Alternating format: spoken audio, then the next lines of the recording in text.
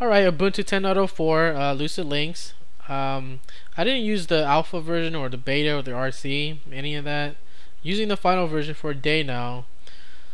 And coming into this, I thought it was gonna be a big piece of crap actually, you know. But after using it for a day, this thing is fast, man. I mean, I don't brag about the boot process, you know, ever, but it's noticeably faster, and I dig it. All right. As far as the live installer, that thing was fast too, but the thing I didn't like about that was there was this part when you hit like 79% or something, and you had to download language packs or something like that, and that was stupid. On D-Day, the server's all messed up and all that, and if you're a new user, you probably would not click on skip, you know. So I thought that was a stupid part of the install process. Other than that, as far as the themes, I do like the theme. Some people hate it. I happen to like it. It does look like a Mac. Okay, there's no secret there. The thing I don't like about it is this: they don't take a page out of Linux Mint, because they have the splash screen. It looks like the login screen, and then the desktop all looks the same, right? The thing is, they always miss the grub screen. You know, the grub screen still looks like a piece of shit. You know, just black and white, which is ridiculous if you want to, you know, make it consistent. So I wish they did that, but they don't. As far as using the desktop, it is faster, and the bugs that annoys me, like in the past, most of it has been fixed, like the auto high and all that, and that's thanks to the Ubuntu Papercut project. And they did remove some of the applications, which I didn't really mind. I didn't really care about GIMP. Okay, I don't care. GIMP, and what was the other one? The scanner program, Xang. Multiple windows. That's the reason why they get rid of it, because it was stupid. Okay, thank you. I actually thank them for that. But if you happen to like it, just install it again. Not a big deal. And what else they have here? You know, I was actually surprised by this one. GWibber. They actually included this. I guess it's because they had the me menu here for the social network and all that. But this thing you can connect to your Twitter and I think Facebook too, and some other one like I think Flickr. I'm not sure. Anyways, what else is here?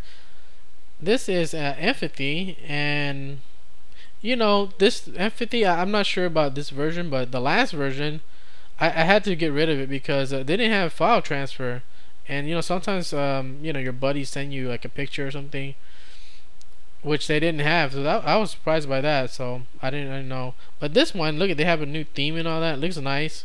I dig it. So that's that. And I think they have Facebook in here and all that, but or is it MySpace or some shit like that also. Didn't really work. I tried it, didn't work. Anyways, let's get on to the next thing. Okay, over here is the 3 apps that they have by default that I think they should get rid of because it's crap. It's crap, alright? First one is this, Basario. I can't prove it, but I know from experience that it sucks, okay? I have 2 computers, so 2 different burners and all that. I would say when I'm burning it, 30% of the time it works. The rest doesn't work. It's a piece of shit. So I would actually recommend you use it's not a free program, but it's Nero Linux. That thing actually works, okay? But Sario, I don't know what they should do. I think they should get rid of it or fix it permanently, but I don't know if they can fix it. So I would say get rid of it, okay? Because it sucks. And F-Spot, it's a photo manager, but it's too slow, and the competitors that they has is better, okay, in terms of speed. Maybe they don't have all the features, but the speed is what people want. You know, this thing is too slow, in my opinion. And this janitor crap, I don't know why it's still here. This thing is useless. It doesn't really do the job it's supposed to do. Is to get rid of you know, old obsolete packages, which it doesn't do. And I don't really recommend it. I don't know why they still have it. They haven't actually improved it or anything like that. So I thought this was a piece of crap, and they still have it in here. Amazing that they still have that.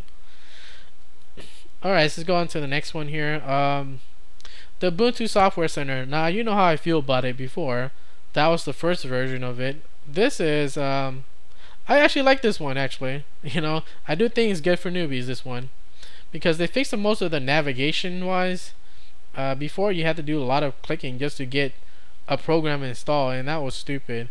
Now this one is still not better than the add and remove, okay, but it's a little bit better. That's what I'll say. But now you can actually just search for it like you normally would. You know, like if you search for I guess Gnote, you have to install it over here, and you just click install, and that's it. You don't have to go into the thing and then you click install. That was actually stupid. I don't know why they had that before. That was like common sense to me, but I guess now they fixed it. You know, so I actually would say it's good for newbies. You know, first time getting in, not a bad idea. So that's pretty much it that I gotta say. I actually am surprised at the speed, and I would recommend it, but let me see here. I would recommend you install it, but not now. Maybe wait like a week or two later, because there are still bugs. So if you're a new person and you want to install this, I'll probably say like wait 2 weeks and then install it. But if you're like used to Ubuntu already, maybe like intermediate or medium level, whatever, yeah, go ahead and install it. You know, not a big deal. As far as dual booters, I heard there was a bug on it, so maybe if you still have like Windows or maybe another Linux OS, maybe hold off on that until it's confirmed that it's fixed. I'm not sure. So that's it. I actually dig it, and yeah, I'm gonna enjoy it now. That's it.